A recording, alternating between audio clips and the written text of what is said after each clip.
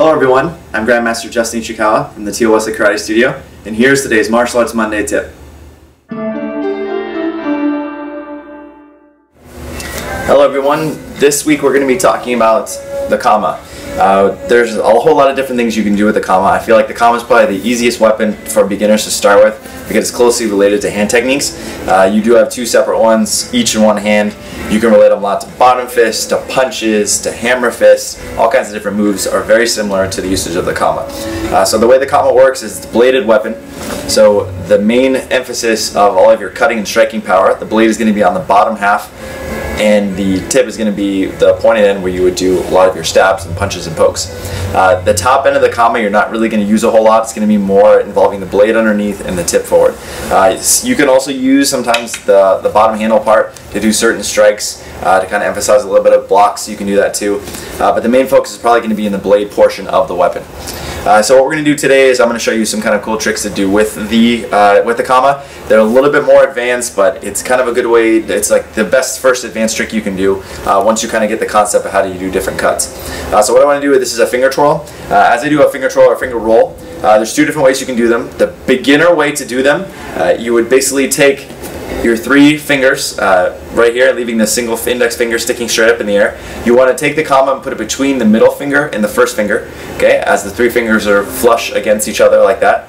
So the concept I want to do is I want to basically take the middle finger and I want to take the first finger and I want to push them, one pulling one way and one pushing the other way. So I'm doing a push and pull action so I can rock the kama up and down.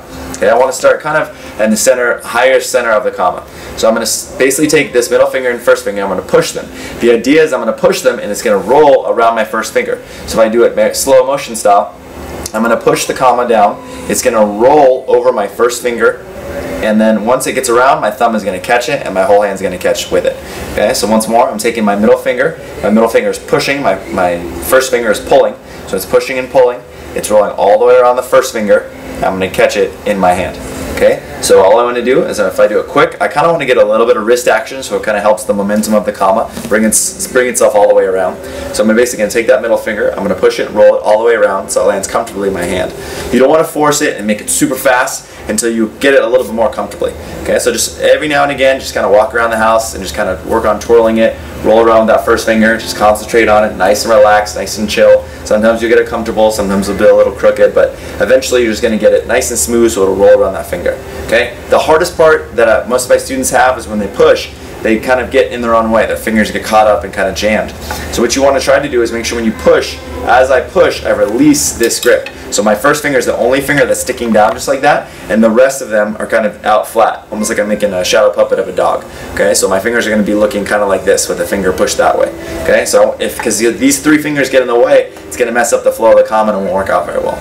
The more advanced way to do this roll is to do it without pushing the fingers. You're just using the momentum of the kama coming down and it's flicking up. So as it flicks up, it's still rolling over the first finger. So it's the same concept I had of rolling over the finger this way. The only thing different is I'm using it without the push. I'm bringing it down, rolling it over the first finger, and I catch it in my hand.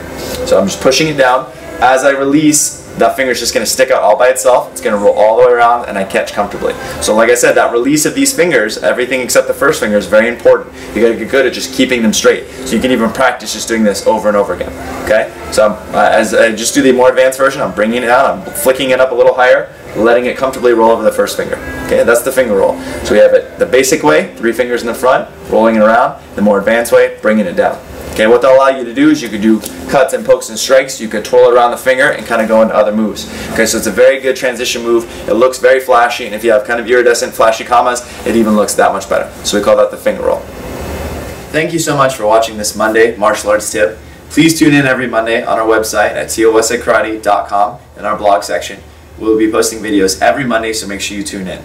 If you have any comments or concerns or questions about any video that I've shown, I'll leave a link below to send a direct text to me. Also, if you have anything that you want to see, you could also send that text to me also. If you want to see some weapon work, some sparring drills, some kicks or block or hand techniques, I'll be more than happy to show that to you.